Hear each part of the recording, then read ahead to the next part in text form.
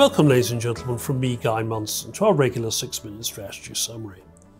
The US Federal Reserve raised interest rates by 75 basis points, or 0.75% last night, showing a newly found determination to confront US inflation running at 8.6%, a 40-year high and rising. In his press conference after the decision, Fed Chair Powell indicated that he might move again by 75 basis points in July, citing stronger food, gasoline and rental costs.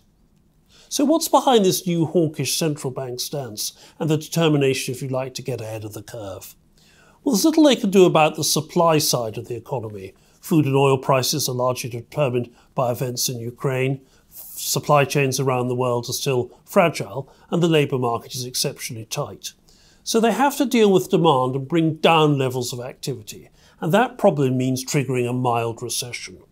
Let's see what this means for markets and for your portfolio in the slides ahead. So let's look at that Federal Reserve in a little more detail in the first slide.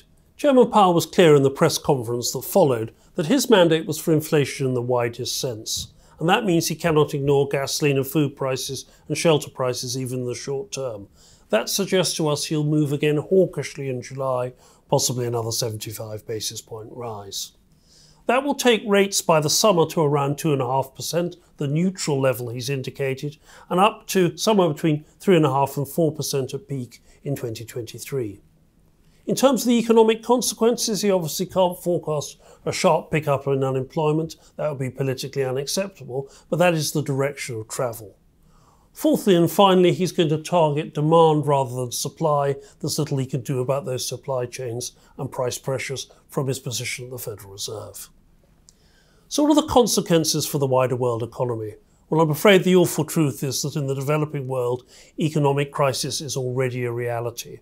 In the left-hand panel, I've shown the rising number of people in acute food insecurity or deep poverty. That was already rising through the pandemic and could rise by a further 75 million, according to the World Bank, in the months ahead as the war affects food and gasoline prices. A really terrible story.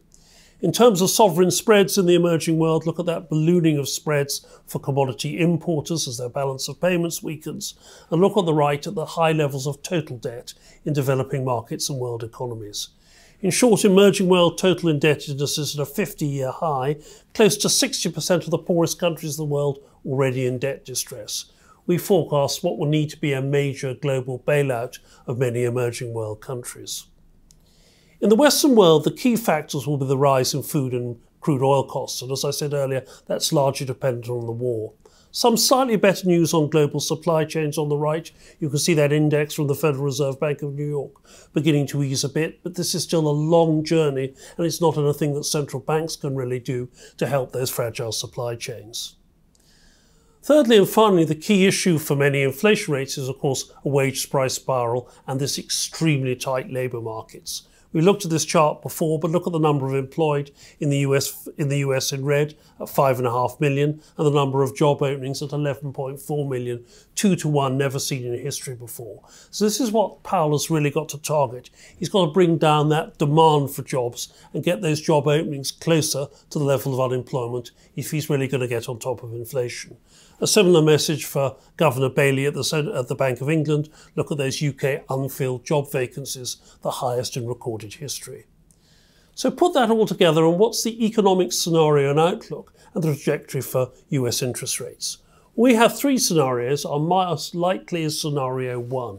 An early recession by Q4 2022 as the Fed deliberately aims to increase unemployment enough to create slack in the labour market and put lower pressure on wage rates. Scenario 2, inflation turns out to be much stickier than expected. There's a higher neutral rate, a higher peak in interest rates, and this really hurts markets going forward and is of course a real threat for asset prices. Scenario 3, not our core by any sense, but a real risk I think we have to consider, and that's that the world economy is much more sensitive to interest rates than we expect, and if you like, falls apart sooner than we expect. It could be an emerging market crisis, it could be a crypto crisis, it could be a shadow banking crisis. We've got to watch for this.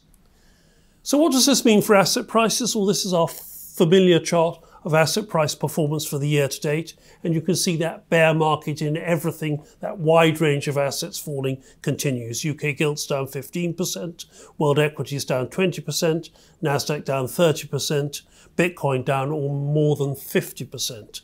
And that US dollar index continuing to rise, putting huge pressure on funding costs and inflation in the rest of the world.